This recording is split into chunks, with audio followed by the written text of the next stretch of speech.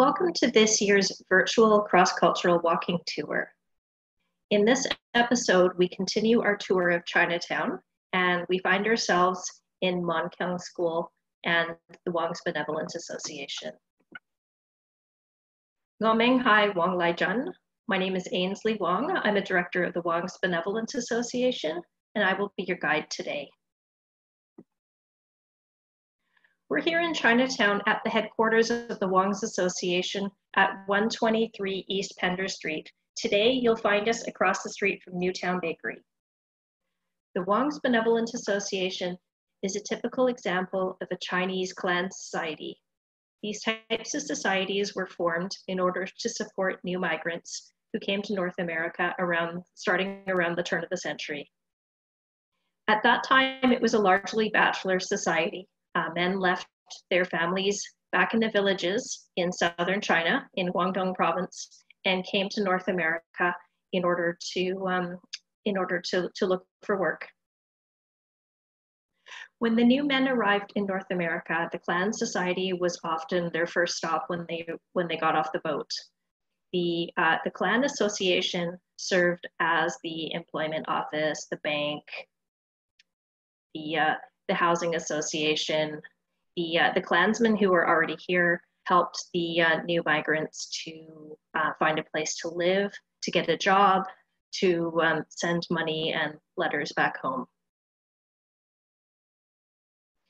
Chinatown in the early days was largely a bachelor society.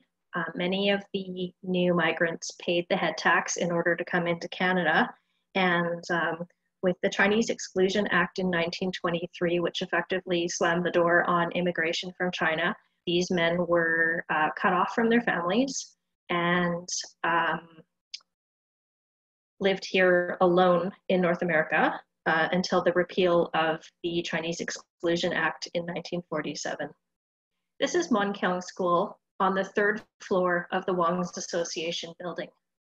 Keang was founded in 1925 in order to support the growing numbers of Chinese Canadian families in Chinatown. At that time, the majority of families spoke Cantonese or their village dialects of Cantonese at home, but they were sent to Chinese schools such as Keang in order to learn to read and write. These children attended for 10 years, beginning at age 5. The classes ran Monday to Friday after their regular school starting at 4 o'clock and also on Saturday mornings. In my family, my dad and my aunts and uncles all attended Keang School. Here's a picture of my dad at age 6 in 1947. And here's a picture of my dad when he recently returned to Keang School in order to speak to the current class.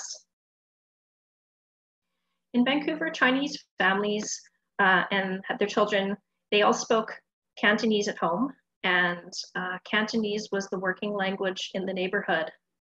It was thought that it was important for the children of Chinese families to have a formal Cantonese education so that the children would be fluent in Cantonese, so that they would be able to work and conduct business within Chinatown.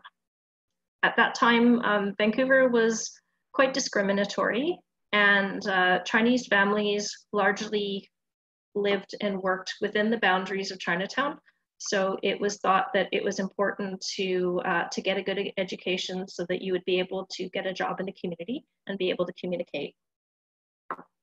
In the 1950s and 60s, enrollment at Keang and the other Chinese schools in Chinatown was strong. The classrooms were full. But starting in the 1970s, there was some outward migration to the suburbs by Chinese Canadians, such as my parents, who were able to live and work outside of Chinatown for the first time. The children of the 70s, like me, either attended Chinese schools in their own neighborhoods, or they missed out entirely on the Chinese school experience, like I did. At that time, it was stressed that kids should fully assimilate and be model Canadians. So instead of spending the time on Chinese lessons, I was encouraged to do sports and extracurricular activities and to fully live the life of a Canadian kid in the suburbs. Chinese school enrollment at Keang continued to decline, and the school closed in 2011. However, today Cantonese is considered an endangered language, and we were really pleased to be able to partner with UBC and Youth Collaborative for Chinatown in order to reopen the school in 2016 for a different learning experience. Right now, there's a Saturday school class at Keang School, which is a unique place-based curriculum where the students learn basic vocabulary in class, practice the phrases, and then take to the streets to support the Chinatown merchants and practice their Cantonese in a real life setting. The Wongs Benevolent Association has a second building, which is a block west at 29 East Pender Street. This building is the headquarters of the Han Sing Athletic Association, and we're super pleased that we will be holding a Museum of Vancouver exhibit starting this summer, and this exhibit is called A Seat at the Table. Please stay tuned for news regarding the launch and join us for this exciting development in Chinatown. Thanks for joining me today.